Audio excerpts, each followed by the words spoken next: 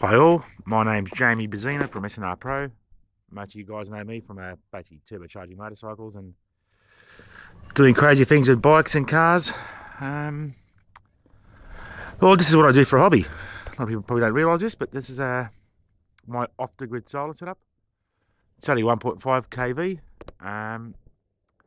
Basically, there's a combination of 125 watt BP solar panels as well as 80 watt solar panels, all running on 12 volt, converted to 240 volt. Now it's pretty much it's a 5-bedroom house. All the houses with Cree LED lights, even our floodlights are LED.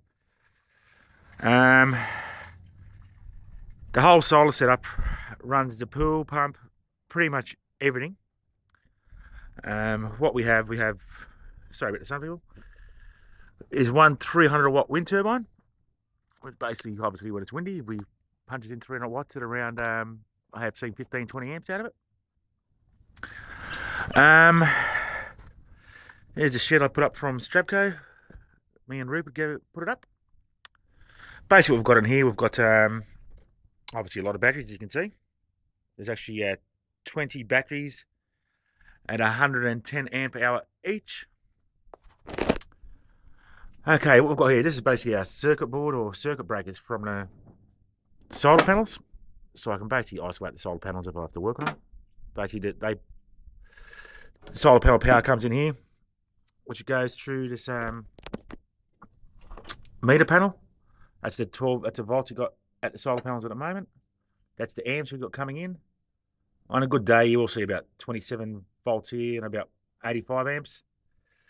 Goes through here, which is our shunt, which basically that's how the meter all works. It tells us what's going in. What we've got over here is a blocking diode. It's basically like a one-way valve. So at night, the solar panels can't discharge the batteries. It's rated 170 amp. It's a Coleman Air one from the USA. And then we have a Coleman Air solar regulator, rated at 440 amps. At the moment, it's 11.7, but it is early in the morning, and we generally don't get good sun here till about 10 o'clock on. And this normally sits around a 13.8 on a full day. And when it does get fully charged up the batteries, I've got a dump here, which will automatically dump my excess power, not back to the grid, but it'll dump into my hot water system, which keeps my hot water topped up. And then down here we have the Powerstar pure sine wave inverter / battery charger. That basically converts everything from 12 volt to 240 volt. On this other side here is the main circuit board. Bloody noisy bikes. What we have here, basically this is our, when we're on solar. If I can switch to the grid if I want to, just by flicking the switch over to here. As you can see, the meter's barely moving, which is the way I like to see it. On the right hand side here, this is basically all the circuit breakers for the solar. Everything in the whole house runs on solar except for the stove and the septic. I am planning to switch the stove onto gas as well, and hopefully a hot water system when I get a few more funds coming through. Over here we have, again, all the main circuit boards, again, for the house themselves, the stuff that's running on the grid. If I do have a few bad weeks of no sun at all, I can actually flick the switch here, which will turn the solar